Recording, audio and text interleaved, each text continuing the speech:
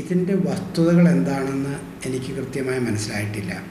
നമ്മൾ മനസ്സിലാക്കേണ്ട ജലന്ധർ രൂപതയിലെ ബിഷപ്പും ഒരു സിസ്റ്ററുമായിട്ടാണ് പ്രശ്നം ഉണ്ടായിരിക്കുന്നത്. ഇത് 4 കൊല്ലം മുമ്പുണ്ടായ കാര്യമാണ്.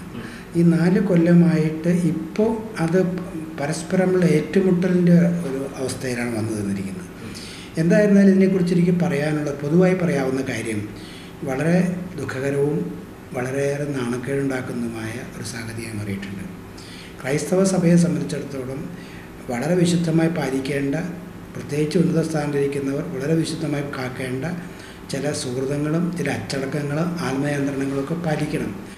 അതിൽ ഇങ്ങനെയുള്ള വീഴ്ചകൾ ഉണ്ടായി എന്നുള്ള വാർത്തകളും അതിനെ സംബന്ധിക്കുന്ന സംഘടനകളും വളരെ ദുഃഖകരമാണ്.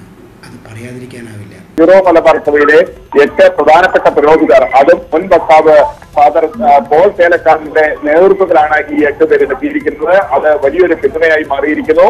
ഈ ഉപവാസം നടത്തുന്ന കന്യാസ്ത്രീകൾ നടത്തുന്നത് നീതിക്ക് വേണ്ടിയുള്ള പോരാട്ടമാണ്, നീതിക്ക് വേണ്ടിയുള്ള വിളിയാണ് അവർ നടത്തുന്നത്.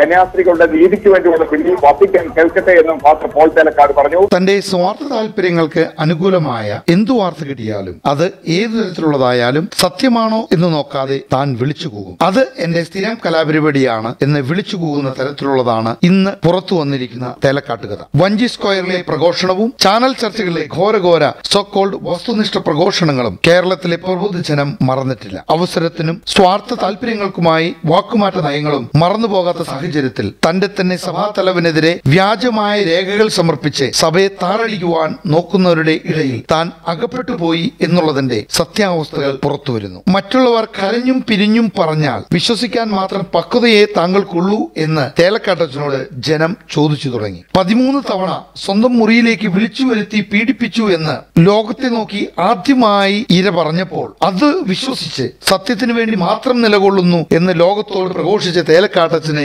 എന്തുപറ്റി? 2 വർഷം നീണ്ടു നിൽക്കുന്ന വിളിക്കുമ്പോൾ മുറിയിലേക്ക് ഓടിച്ചെന്ന് പീഡനമേൽക്കുവാൻ സ്വയം തയ്യാറായ ഇരകന്യാസ്ത്രീയുടെ അടവു നാടകം കോടതിയിൽ തെളിയുമ്പോൾ ഇതേ വാക്കുകൾ തേലക്കാട്ടച്ചൻ ഉദ്ധരിക്കും. കാര്യങ്ങളുടെ ആധികാരികത താൻ അന്വേഷിക്കാതെയാണ് ചെറിയ വായിൽ ജലന്ധർ ബിഷപ്പിനെതിരെ വലിയ കാര്യങ്ങൾ ഉറക്കെ കൂകിയത്. മറ്റുള്ളവർ പറഞ്ഞു, ഞാൻ ചെയ്തു. അങ്ങനെയെങ്കിൽ ഈ മറ്റുള്ളവർ ആരൊക്കെയാണ്? തേലക്കാട്ടച്ച അച്ഛൻ ഇത്രയും മോശമായി പോകാതിരിക്കാമായിരുന്നു എന്ന് ജനം പറഞ്ഞു തുടങ്ങി. പറഞ്ഞു കേട്ടത് സത്യമാണ് എന്ന് കരുതി വാളെടുക്കരുത്. വിപത്ത് ഒരുപാടാണ്. മാർ ആലഞ്ചേരി പിതാവിനെയും മാർ ഫ്രാങ്കോ പിതാവിനെയും വ്യാജാരോപണങ്ങളുടെ മുൾമുനയിൽ നിർത്തി സഭയെ ഇത്രയും മോശമായി ചിത്രീകരിക്കുമ്പോൾ അച്ഛൻ ഒന്നോർക്കണമായിരുന്നു. സഭ നമ്മുടെ അമ്മയാണ്. നാം സഭയാകുന്ന അമ്മയ്ക്കൊപ്പമാണ് നിൽക്കേണ്ടത്.